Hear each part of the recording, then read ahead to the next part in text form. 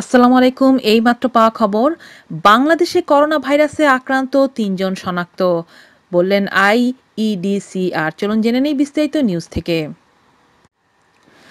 বাংলাদেশে প্রথম ৩ জন করোনা ভাইরাসে আক্রান্ত রোগী শনাক্ত হয়েছে বলে জানিয়েছেন সরকারের রোগতত্ত্ব, রোগ নিয়ন্ত্রণ ও গবেষণা প্রতিষ্ঠানের পরিচালক মির্জাদি সেব্রিনা। রবিবার দুপুরে তিনি গণমাধ্যমকে বলেন, আক্রান্ত ৩ জনের মধ্যে ২ জন পুরুষ ও ১ জন নারী। এই ৩ জনের মধ্যে ২ জন ইটালি থেকে সম্প্রতি দেশে ফিরেছেন। ব্রিফিংয়ে আইইডিসিআর পরিচালক জানিয়েছেন, আক্রান্ত ৩ জন রোগীর অবস্থায় স্থিতিশীল, তারা ভালো আছেন, তবে আইসোলেশনে থাকবেন।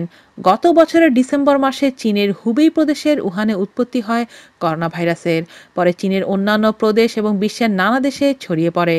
এর আগে ভারত ও পাকিস্তানেও করোনায় আক্রান্ত রোগী পাওয়া যায়, কিন্তু বাংলাদেশে রোগী শনাক্ত হওয়ার ঘটনা এই প্রথম। মির্জাদি সেব্রিনা বলেন, বাংলাদেশে করোনা ছড়িয়ে পড়ার মতো কোনো পরিস্থিতি হয়নি, স্কুল কলেজ বন্ধ করে দেওয়ার মতো পরিস্থিতি হয়নি। তবে করোনা প্রতিরোধে প্রয়োজন না হলে জনসমাগমে না যাওয়ার জন্য পরামর্শ দেন সেব্রিনা। তিনি বলেন, করোনা প্রতিরোধের সব ধরনের ব্যবস্থা নেওয়া আছে, আইসোলেশন ইউনিট করা হয়েছে। আশঙ্কা করছি না আরও ছড়িয়ে পড়বে, প্রত্যেকের মাস্ক পরে ঘুরে বেড়ানোর কোনো দরকার নেই। আইইডিসির আরেক নিয়মিত ব্রিফিংয়ে তিনি আরও জানান, ইতালি থেকে আসা ২ জন ভিন্ন পরিবারের সদস্য, তবে তাদের মধ্যে একজন নারী বাসায় পৌঁছানোর পর করোনায় আক্রান্ত হয়েছেন। তিনি আরও জানান, জ্বর কাশি নিয়ে এই ৩ ব্যক্তি আইইডিসিআরে যোগাযোগ করেন। এরপর গত ২৪ ঘন্টায় তাদের নমুনা পরীক্ষা করা হয়।